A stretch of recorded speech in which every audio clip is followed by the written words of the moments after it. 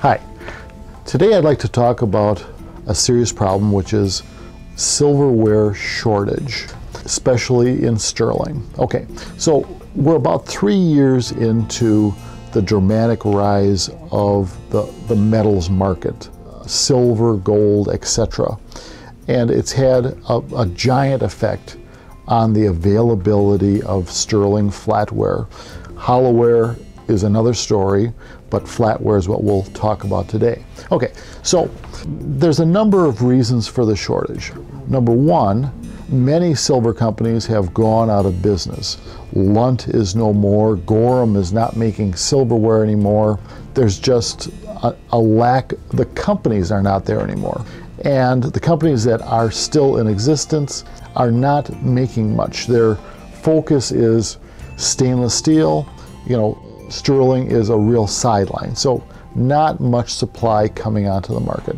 And then there's the really big factor, and that is the melting that's gone on for the last 3 years. Huge amounts have been melted, the good, the medium, and a few things that should have been melted. But looking at things today, what I'm seeing is a lot of these silver and gold buying places, they're going out of business. They're going out of business because a lack of silver and gold coming in. They made a lot of money for a few years, and now with a little lower prices for the metal and less coming in, they cannot stay in business. The estate buyers who went from city to city, putting the ads in the paper and the ads on TV, they're almost a thing of the past. They had high overhead. They had to buy inexpensively, and that model just doesn't work with the lower amount of silver available. A good example of the shortage is that coin shops that I talk to, they say the amount that's coming in is down 80% from what it was a couple of years ago.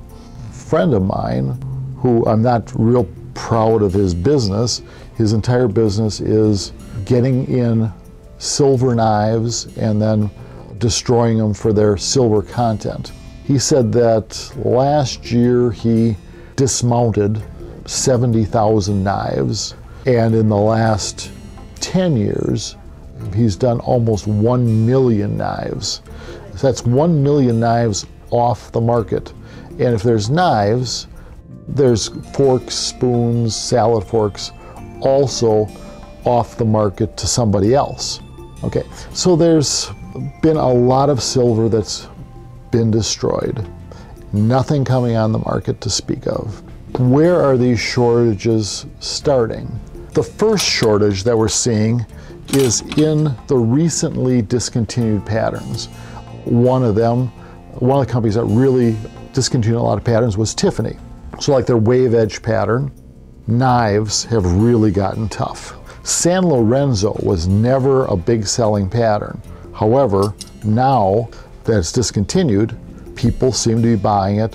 There's a finite amount of it, so our inventory is certainly declining. King William is very popular. Can't keep it in stock. Can't get enough in to satisfy the demand. By the way, the most popular look these days is this plain rounded look. If you look at all the patterns that are plain rounded, King William, Hannah Hull, patterns like that, they're all popular. Salem by Tiffany is another one.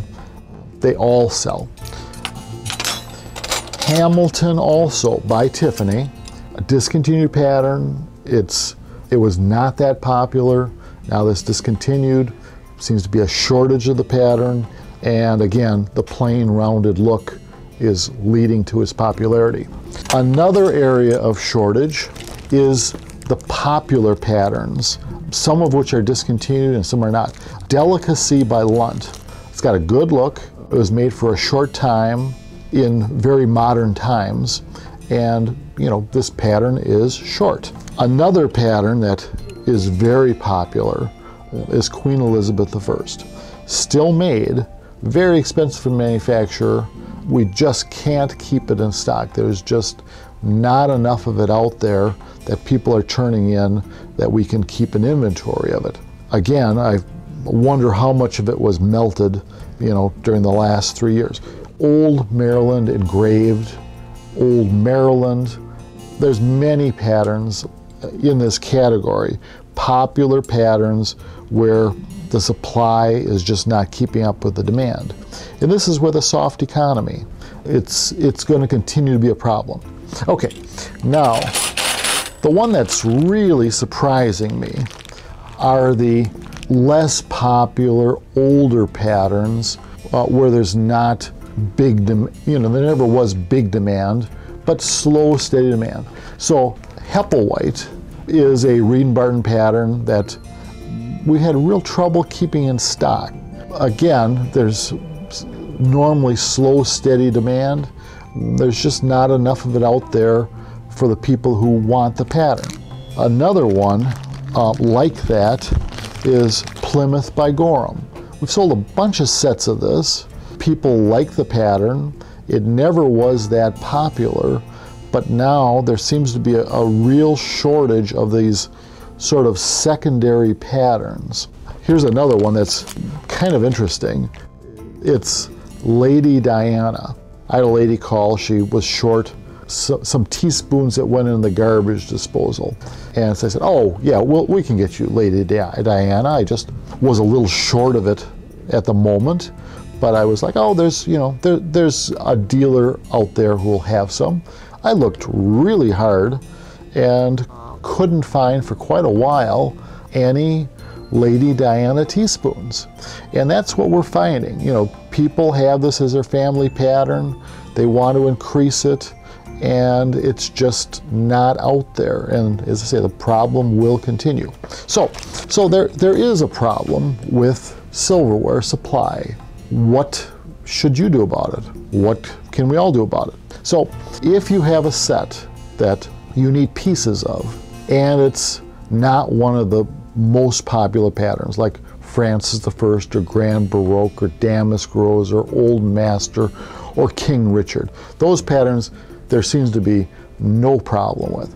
But if it's a little bit obscure, or if it's a newer pattern that was discontinued and not made for a long time, and you're thinking about passing it on to your children or grandchildren, or dividing it and getting a few more place settings or something like that, it's probably not a bad time to do that before we have to tell you, sorry, we just can't find that pattern. The other thing that you can consider is investing.